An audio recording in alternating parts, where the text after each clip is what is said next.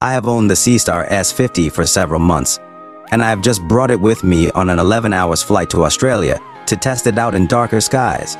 In this video, I will share my experience traveling with the S50, the images it took down south, as well as the result of a quick 1-minute processing, which can easily be done on the field to make the image from good to wow. Initially, I was a bit concerned if I will run into any issues with custom and security. Since there is a LiPo battery inside the S50, I can only put it into a carry-on. Even with its relatively odd shape, look, and size, it did not have any issue going through security check and the X-ray machines. The protective case that I bought was extremely good, and I would highly recommend it for anyone traveling with the S50. It's lightweight, almost a perfect fit for the S50, and snuggled perfectly into my backpack. The bulky case that comes with the S50 is left at home, and I can separately pack the tripod into the check-in bags to minimize the weight of the carry-on. I also need my camera and spare batteries, as well as my Garmin Automotive GPS in the backpack.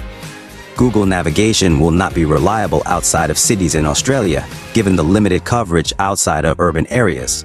I managed to fit everything in a 38-liter backpack with room to spare. To keep the carry-on within airline allowable limit, all other gears, like tripods, filters and lens, goes into the checked baggage and drone will have to stay home. Okay, so much for the packing and traveling. I must say that I am very impressed with what the S50 can do, and let me show you the unprocessed images directly downloaded from the S50. I have not noticed any difference in using the S50 in the northern hemisphere or south. Finding the object and focusing time is pretty similar, and tracking is not an issue. One thing I realized is that the closer you get the S50 to perfectly leveled, the less images it will throw out when stacking. Based on my estimate, the S50 will keep 20 to 30% of the images if the leveling indicator is more than 0.8, and it will keep 50% or more if the leveling indicator is less than 0.5. The difference will get worse as the S50 stays on the same object for longer. So, I think one of those tripod leveler is worthwhile.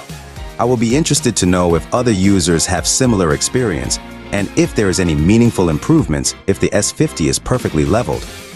To quickly look at the potential result on post-processing, I have found an easy method which I can do right on my phone in 1 minute using Lightroom free app and share it while I am still on the field.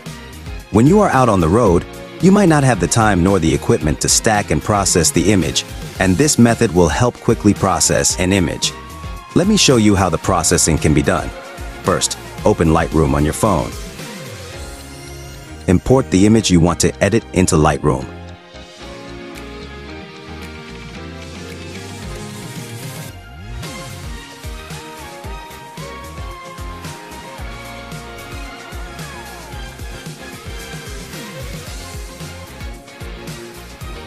Let's select the Roste Nebula. Under Edit, select Auto Level, adjust exposure, contrast, highlight and shadow, select color, adjust white balance and tint, and you are done. Let's do one more. Select the image, adjust exposure, contrast, highlight and shadow, crop as needed.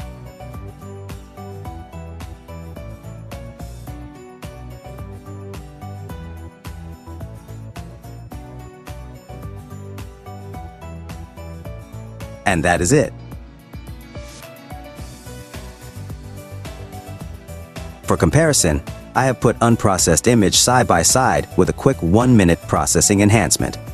Even though the processing can be better, I think it's already very good considering that it's just take less than 1 minute and done directly on the phone.